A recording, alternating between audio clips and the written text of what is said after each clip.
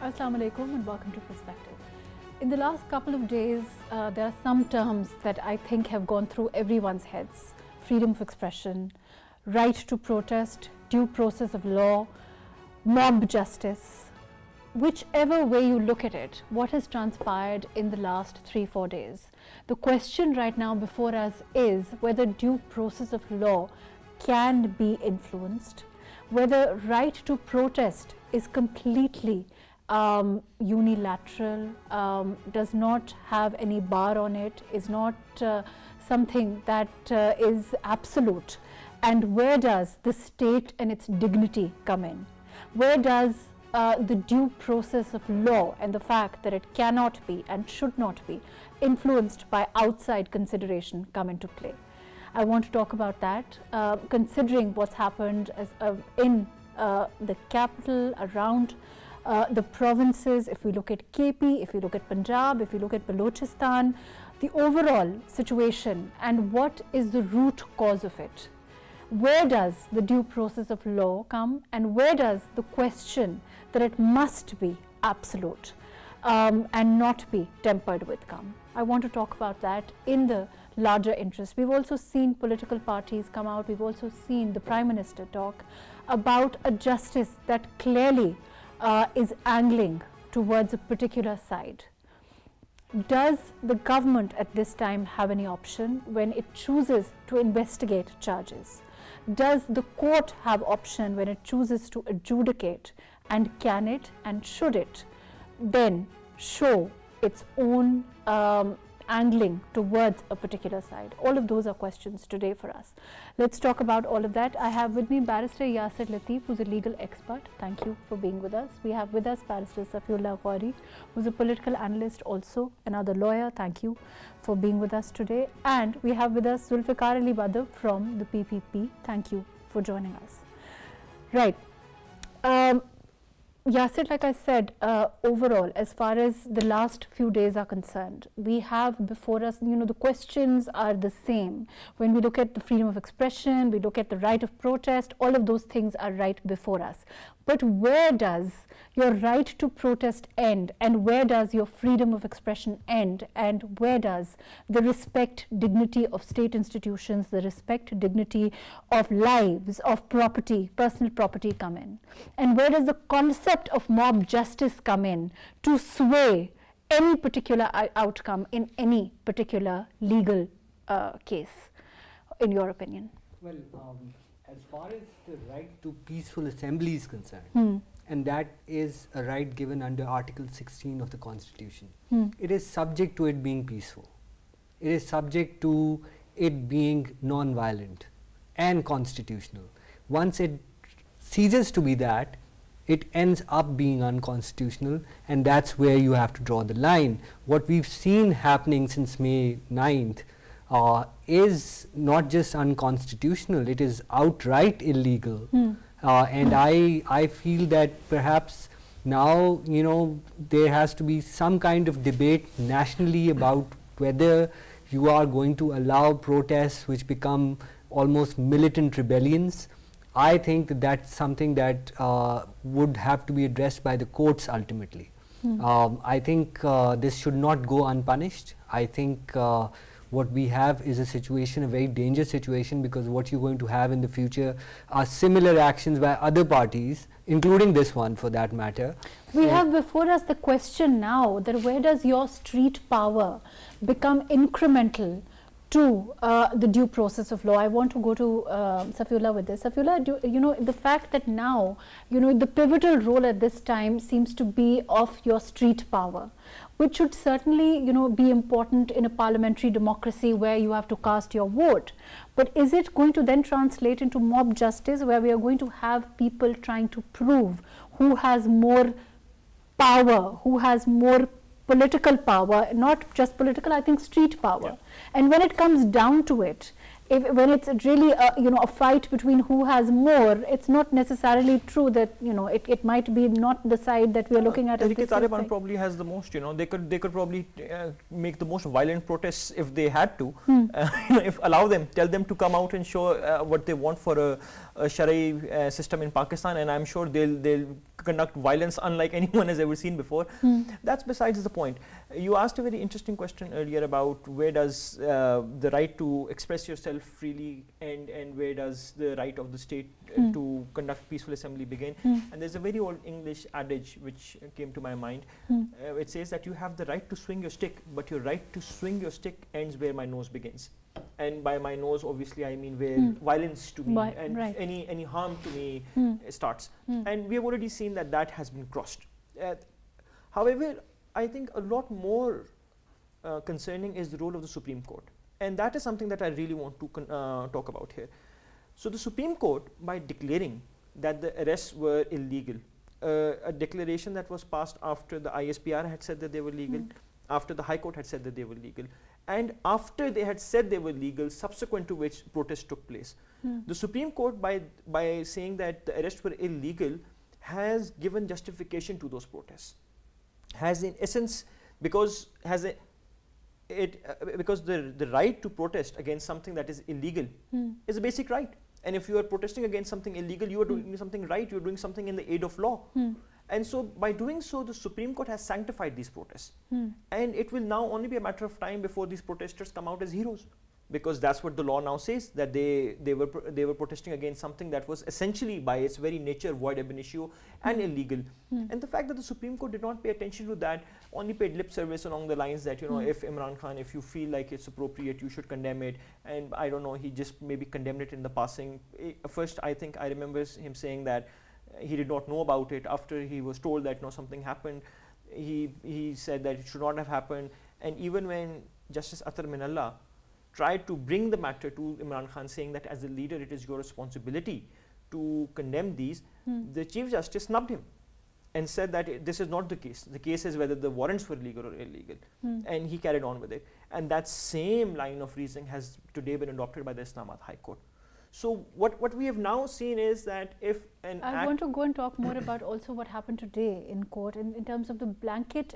I mean, the terminology, I don't know if it's correct or not, but this blanket bail that has been granted in numerous cases to the former Prime Minister himself. I'll come back to you. I'm going to go to Zulfikar Sahab. Zulfikar Sahab, are you now we're looking at the PDM now saying, Maulana Sahab just said that there's going to be protesters outside Supreme Court who are going to collect to, of course, show your solidarity.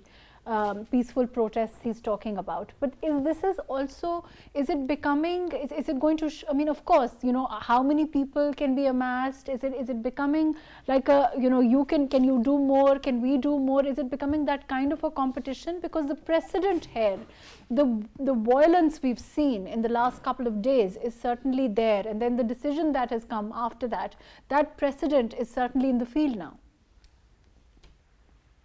Bismillah ar-Rahman ar-Rahim. Thank you very much for inviting me to your show. The question is very pertinent. Actually, my point of view is... I think that you have to unmute yourself. No, he's hearing but very low. Can you hear me now? Gee, I can't hear you. Bismillah ar-Rahman ar-Rahim. Thank you. Right, let me... Bismillah ar-Rahman ar-Rahim. And then we'll come back to you. Gee, Yasser, but like I said, is it going to, in terms of the precedent that's now in the field, in the political arena also, even if we look at it, minus what the legality of this is, if we look at the political arena and many years from now, even when we look back, this is giving a kind of legitimacy to street power, is it not?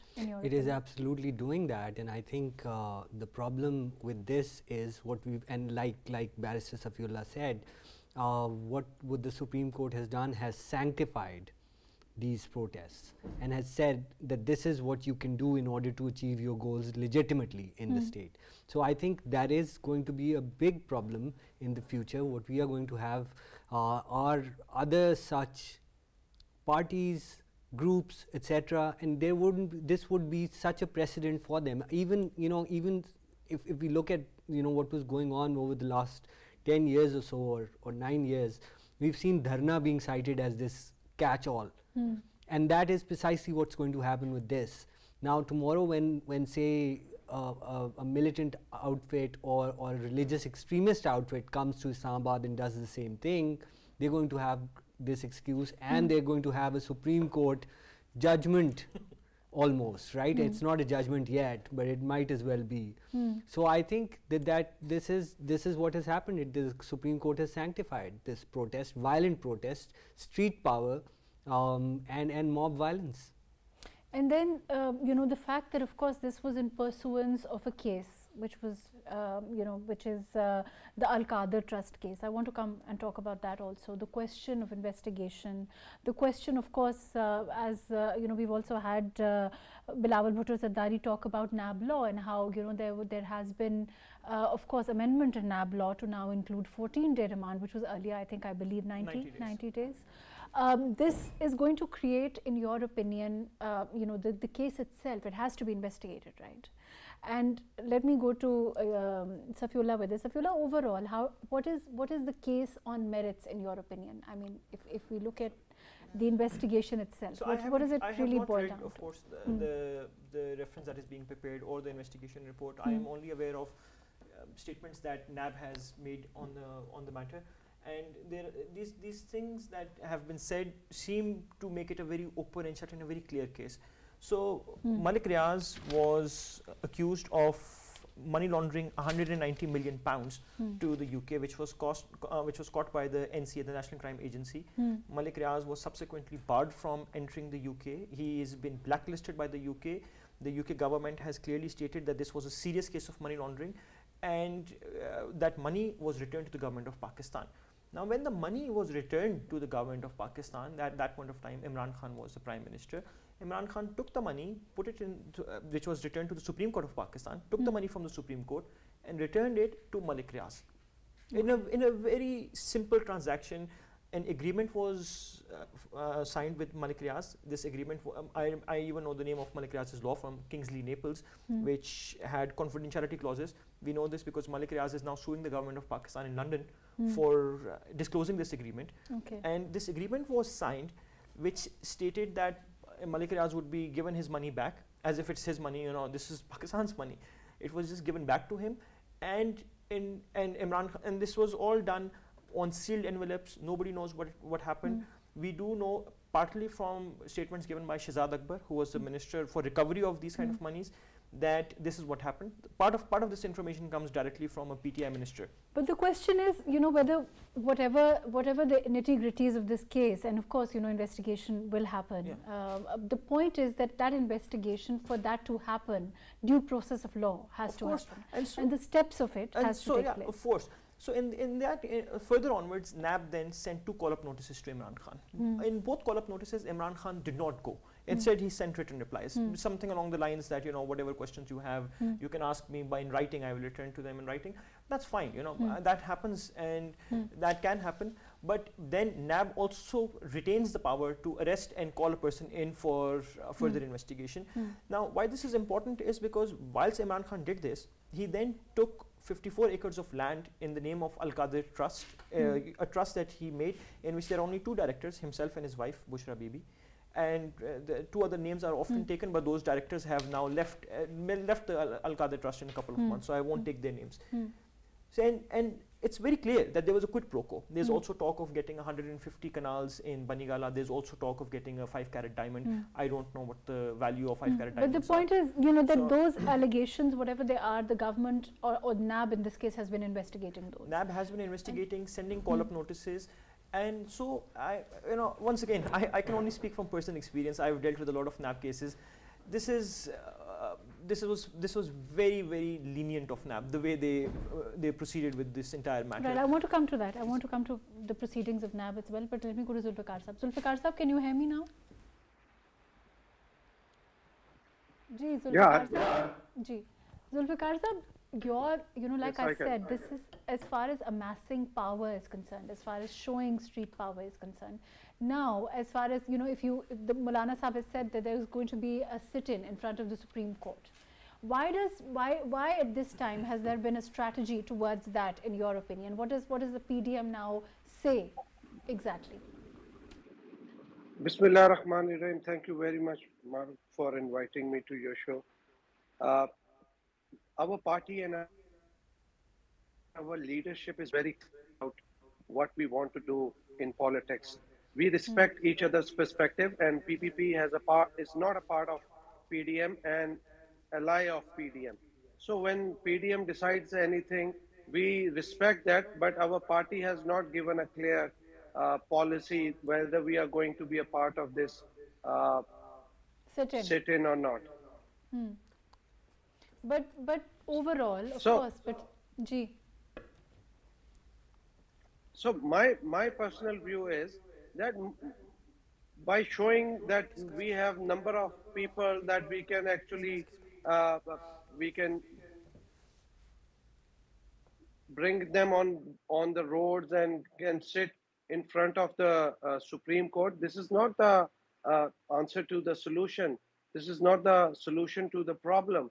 Actually, we have to sit down and sort out the issues on the table by bringing all the stakeholders, all the political parties, all the political forces, including establishment and PTI, on and PPP has initiated that work a few days back when the 3-member committee of PPP, they went to all the allies in the government and they made them understand that you have to come on the table, and then PTI and PDM started negotiating on the table, and most of the things were sorted out. That process failed, right? Those negotiations failed, and subsequently, as far as the PTI is concerned and the former Prime Minister Imran Khan Sahib is concerned, were they dependent on him not being investigated? Were they dependent on him not, as far as, not, of course, jail has always been, as far as the PTI is concerned, the red line, that whole slogan that has been going around, was it because of that? What is the overall reason for that those negotiations clearly have not worked in this case? Negotiation will never work out if all the stakeholders will not come on the table unconditionally. Mr. Khan was never agreed to the terms that he is going to agree to the terms of the negotiation going on between both the parties. Because Khan Sahib has always been taking U-turns and lying to the people. And currently, if you look at what has been doing in right now is unprecedented. That Mr. Khan has been given that privilege, which has never been given to anybody since for the last 23 years. That anyone who have been given a pre-arrest bail in the NAB cases, I don't see any precedent in the history of Pakistan. There are a number of cases that all the political leaders have gone through and people are facing, but this has never been seen in the history. And the Chief Justice of Pakistan have been saying, good to see you on the floor of the court. I mean, this is kind of a behavior that you can see the bias. Zulfikar Sahib, let me come back to you. Right, let me come back to you. Yasser, the Prime Minister said when he spoke today, during the cabinet address also, he talked about the NRO. He said that clearly this is about an NRO. NRO has something that's been recurring in the dialogue that PTI has been giving out. Due process of law, when we talk about as far as the government is concerned, as far as the PMLN also particularly is concerned, they've been saying that, when we talk about, for example, cases like we saw on Rana Sanaullah, the drug case, that has later been proven to be, he's been exonerated from. There has been multitude of cases. As far as the leadership is concerned, we look at Maryam Nawaz, we look at the Prime Minister at this time himself, the former Prime Minister. There has been numerous cases in which they have subsequently been exonerated. The route that is now being taken has not been taken. In your opinion, you know, my concern is, what is this, you know, in terms of the future of politics, where is this going for the future? For the future, as far as your political parties and again street power, the clout that they have over their people, democracy, peaceful protests, all of those things are important. But when they are used as a shield, are they going to be invariably those things then that influence whether, you know, are we going to be raising untouchable politicians, raising, you know, as in, you know, if we have, if not just Imran Khan Sahab, but, you know, there is, as far as, like I said, popularity and the amount of people that can be amassed. I mean, other political parties can, like, you know, can amass more people perhaps. But are we going to be using them as shields in the future?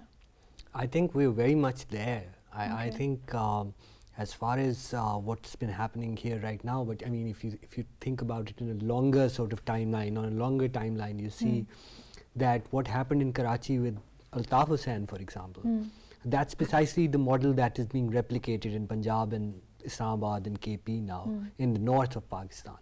So I do see that violence, political violence, is going to become a bargaining tool in our politics, and that is obvious now. I think what has happened with respect to, and this is going back to something that Zulfikar Sahab said as well, I think what Mr. Imran Khan, and he was actually complaining in court, interestingly enough, he was complaining that he's been treated really badly.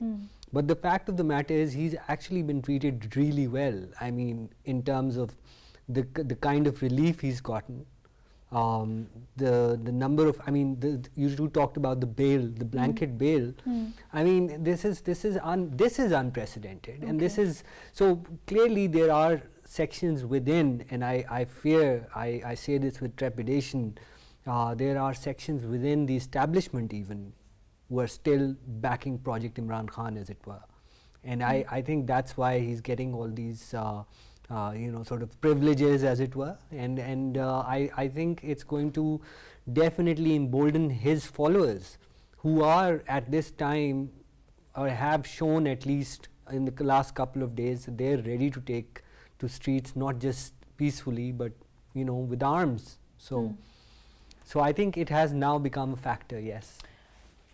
Safiullah, when we talk about, like Zulfikar Sahab said, he said that, you know, coming on the table or bringing, you know, issues on the table and all stakeholders sitting together as a party, he said that his party believes that, and his party believes that that is a solution. We saw, as far as the election case is concerned, of course, that's also like, you know, 15th, I think I believe is it's likely to be heard again. Yeah. And that is pending. Do you think that, you know, we saw the Chief Justice talk about sitting down and, you know, but that didn't work. Do you think that our process of law is going to surrender to stakeholders sitting together? But it's not going to I mean, it's not going to surrender to that when you and I are concerned. No, of course, it already has surrendered. This is a clear surrender. I don't see any other way around it. So we know for a fact that the Chief Justice told Imran Khan that he is not an ordinary man, even though the constitution says otherwise. But, you know, the Chief Justice believes that Imran Khan is not an ordinary man. He was told that he is to be the guest of the Supreme Court and stay in a special house and have his friends come over who ate at the Supreme Court's expense, something that no Prime Minister has been afforded before, let alone an ordinary man. Of course, an ordinary man wouldn't even be found. And it's important to state here that the relief that was given was also a record. He was released by the Supreme Court in just 2 days of being caught in a NAB case at a time when a High Court and an accountability court had already dismissed it. Despite 2 dismissals, the Supreme Court just in 2 days, less than 48 hours, decided that this is all to be done. He was greeted kindly. He was told that, you know, he should rest up, and he was given advice on how to take care of his physical health, like going out for a walk. He was given advice on how to take care of his mental health by laughing and joking with his friends.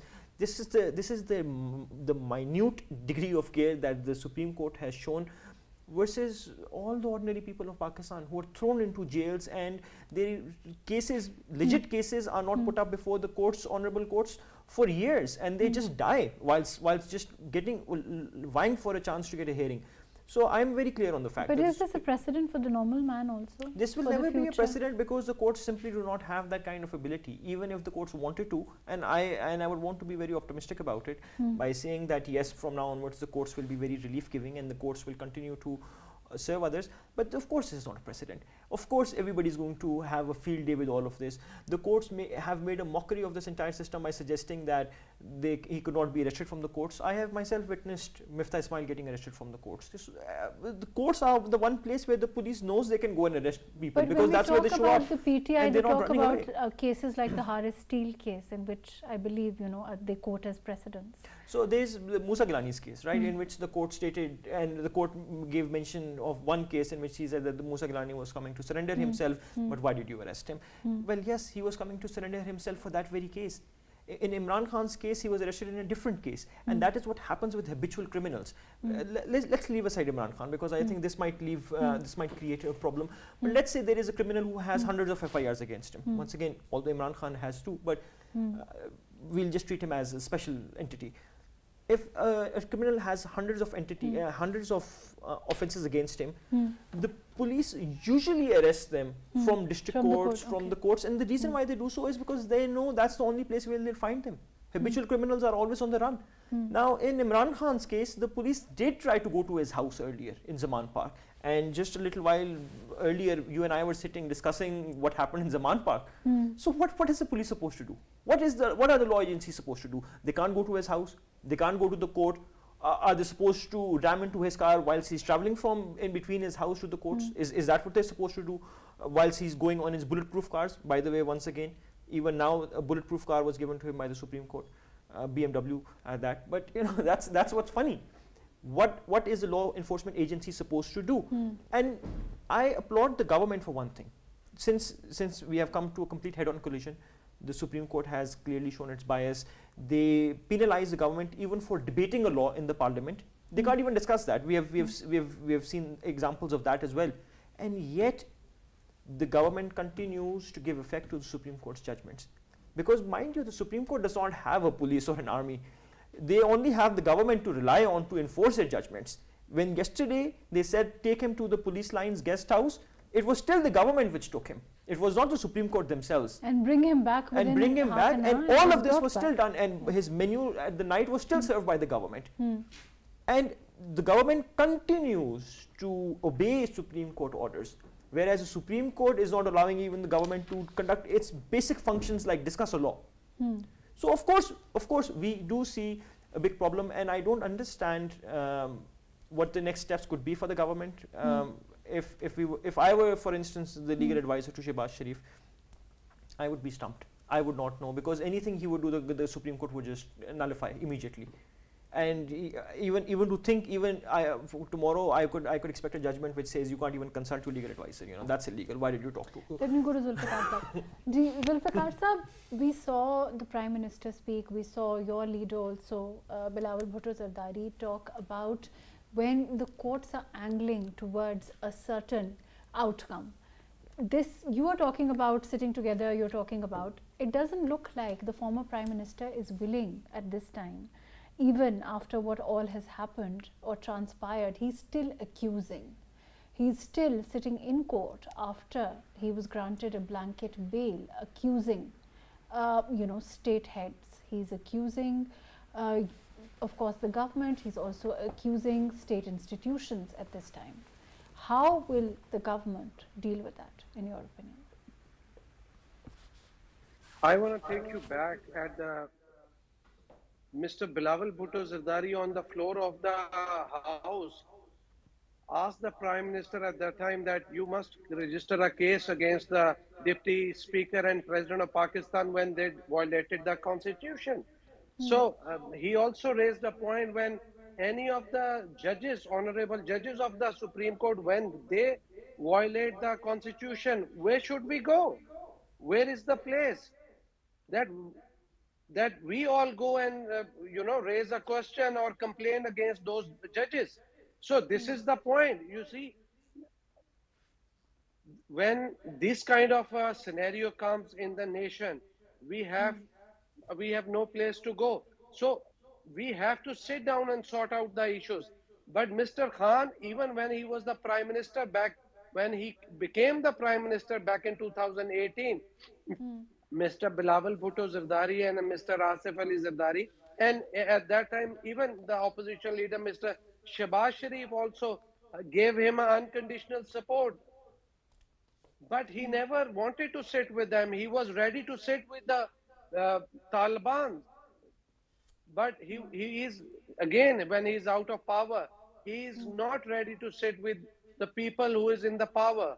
So the thing is, actually, his mindset is very different. We have to think about one thing, which is very serious, and Well, all the Zulfikar stakeholders. His mindset is unfortunately or fortunately what you are stuck with, right?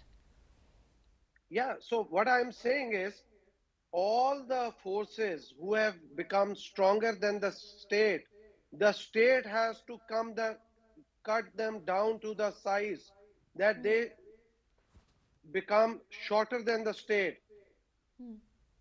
Because otherwise, these forces, you see, Imran Khan Sahab was energized by the Chief Justice of Pakistan that I know you don't like your opponents, go and talk to your opponents, but do whatever you want to. He has been given a VVIP treatment. I mean, when this kind of treatment is given to such a leader, so he will never come on the table. He will never come unconditionally and talk things out for the sake of country. And he will want to go and ask the people to go and do some kind of terrorism in the country, which they have done in the last couple of days. Right, fair enough. I mean, where are we heading? There's, there's talk about banning, when you talk about banning political parties, of course the government has also, said that they are not talking about banning any particular party at this time. But of course in the past we have parties which have been declared, terrorist organizations. In your opinion, when you take going down that route, what will that entail? That has its own ramifications for the political process, isn't it true? I believe that, first of all, let me start by saying that, of course, nobody wants to ban a political party. That's absolutely the last option, right? I mean, that's something. And we've had the government say that. And that's what the government's been saying all along. That's not something that anyone wants to do. However, if a political party is constantly violating its constitutional responsibility, there's a constitutional responsibility to, and there's obviously, the whole idea of obedience to the constitution. If the party ceases to be obedient to the constitution, if the party refuses to abide by the law, then it immediately does become a proscribed, or can be a proscribed organization, because it has violated the law enough times for it to merit such a categorization. So I feel that yes, this is something that, again, like the government says, it's not going to do, or it is not thinking about doing, but it's something that needs to be considered seriously if the kind of violence that we've seen happening on May 9th and so on, if that gets repeated, I think the state has to put its foot down. Of course, and we are at this time, looking at, as far as the PTI itself is concerned, it's saying that, that's not really, of course, investigation is in process, and we will know who and what those elements are, whichever, as far as responsible for violence that we saw, responsible for, creating the kind of havoc that we witnessed in the last couple of days. Safiullah, moving on towards other cases of the former Prime Minister, how is this going to work for investigating him in those other cases? Because once the cases are registered, they have to be investigated. Of course. And so we have already seen the High Court give him a blanket bail in all cases, which is something that I'm not even aware is in the High Court's power, by the way. I'm not aware if the High Court can do that. I want to, I want to go into the legality of that. How has it happened before? How does I can't imagine this being the case. The High Court has the power to adjudicate upon a case that is before it. But how can it adjudicate upon a case that's not even before it? So I'm not even understanding. And for the future also. For the future, and how do they know what's going to happen in the future? If Imran Khan were to go and commit murder right now, what are we just supposed to go and sit there? Would that blanket ban still hold? Of course, because that's what the High Court has said. And in all its wisdom, I don't understand how these things happen. And of course, when we talk about proscribed organizations, when we talk about blacklisting a party, it needs to merit something big must have happened. And in the past, we have seen only 2 other parties having attacked the GHQ and or Corps Commander's house. They were TTP and BLA. We are very happy to categorize them as terrorist organizations, proscribed organizations. I don't want this for BTI myself, simply because I know they are much bigger. But the actions are of course same. There is no discernible difference between what has happened as far as the act of it is concerned. And if PTI was much smaller, perhaps it would be a proscribed organization. You know, we don't know that yet. That said, Mahrukh, I am simply at a loss here because I don't understand.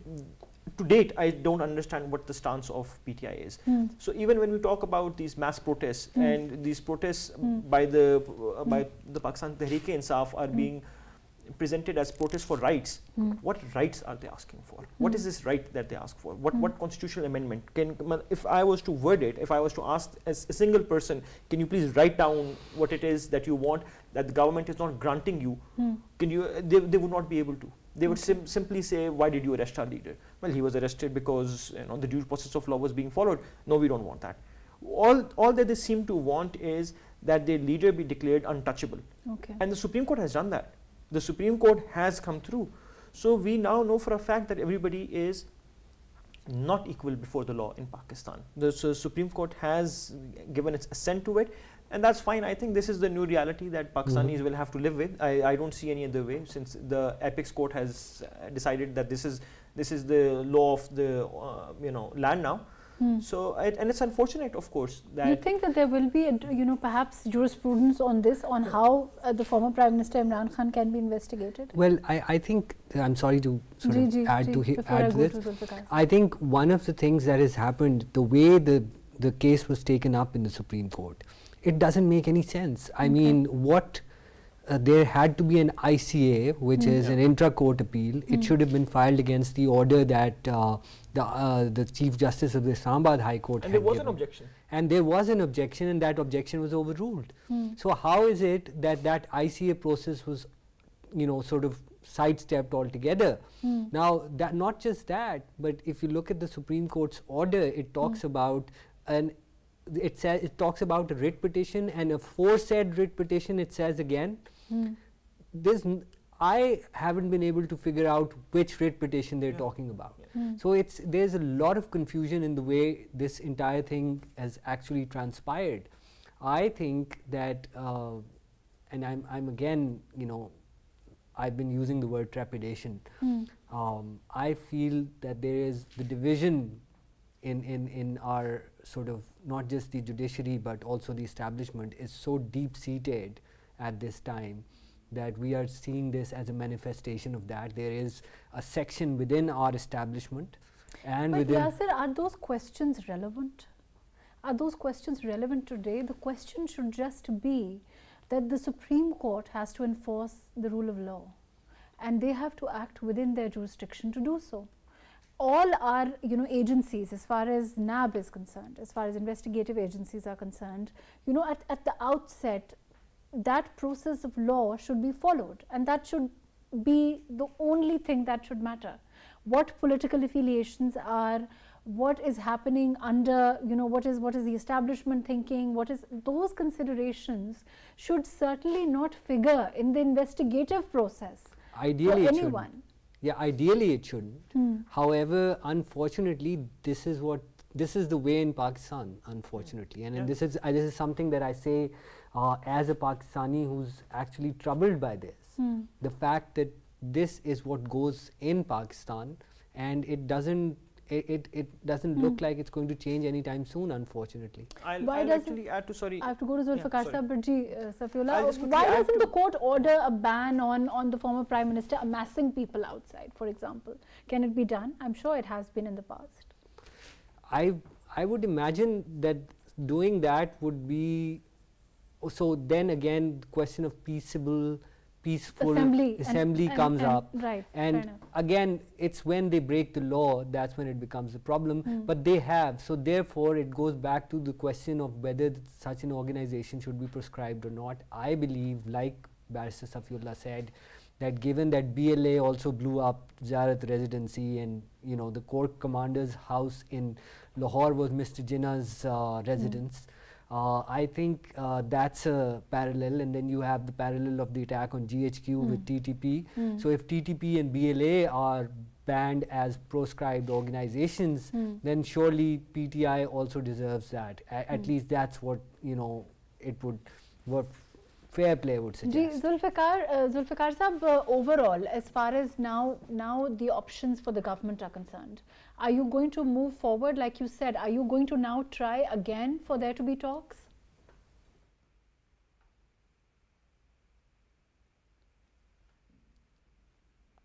Unmute yourself, please. You're muted. Ji. I want to add what my learned brothers were saying, that Mr. Khan has got so many bails in so many FIRs, but have any of the judges, any of the courts have asked him, have you joined any of the investigations? It's just that they are stressing on giving him the bail, pre-arrest bails, protective bails, but they are not pushing him or asking him to join the investigation. Again, this is very unprecedented, because I have been going into so many cases where the judge gives 1 or 2 times, and they ask the accused person to join the investigation. I don't know why Mr. Khan has not been asked. Again, same thing what one of my learned brothers said. He has become untouchable, and Supreme Court has given that assent. Right, fair enough. Coming to your question, why can't coming to your question, Ji. I'm saying that, let me just interject here. Why can't, what is the urgency in your opinion as far as the former Prime Minister is concerned? Of course there was an urgency to dissolve the assemblies, then the election also, and to have them before the term of the government exhausts itself. Why is there that urgency in your opinion? Mr. Khan is a politically immature person. He has never worked in his life. He has never done job. He has never done business. He has been getting advices from the people, and he has to look for his own interest. And he did and took a politically immature decision. Now he is regretting it, and all the parties are, all the party leaders are saying that it shouldn't have been what you said and taken off the assemblies off the hook, Fair enough. So, Zulfikar Sahab, please continue. I just want to, what the reason you were asking about that the government can always sit down and look for an option, but government cannot, let the people take, writ of the government and writ of the government and take the law into their own hands, because this is a very crucial movement. Pakistan standing at a crossroad, and the state of the government have to decide whether they have to take and set an example of these people who are, doing a terrorist acts, or just let it go like that. So, right, fair enough. Safiullah, you wanted to say something. Unfortunately, I have to close. I'm running out of time. I was going to comment on the manner in which the Supreme Court decided to give its judgment on the matter. Normally, it's if there is an appeal, they usually talk about the writ petition, they give a reference, they talk about where the judge has erred. No such thing was done. I also want to highlight the fact that... You're saying that it's a huge deviation from normal procedure in this case. That, apart from the fact that, the cause list of that day had just that one case, specially made bench just for this, a lot of other things that suggest that there was a high degree of malice and malafide involved, but we can't talk about these things. Right, fair enough. Unfortunately, that's all the time that we have. Of course, the last few days, the events of last few days leave a lot to think about overall, as far again, like the writ of the government is concerned, and whether their primary responsibility in this case is to enforce that and to ensure that due process of law takes place, to ensure that investigations pursuant to law do happen, regardless of who is being investigated. As a leader, of course, if the former Prime Minister chose I believe, you know, to surrender to law in a manner befitting perhaps his leadership status? Would his status as a leader of a political party be reduced significantly? What is there to be afraid of when we talk about this urgency as far as the electoral process is concerned?